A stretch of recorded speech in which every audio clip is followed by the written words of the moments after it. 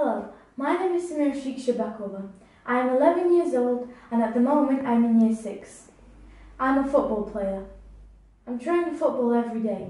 I like swimming, running, but the main thing is football and I hope to become a professional footballer.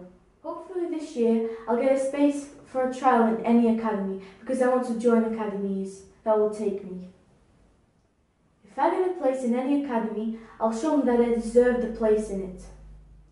My goals for the nearest future are keep working every day, keep training hard. Because if you train hard, you'll get where you want to be and you'll reach success. As time comes, hopefully you'll see me in any academy. Thank you for your time with me. Take care of yourself. See you later.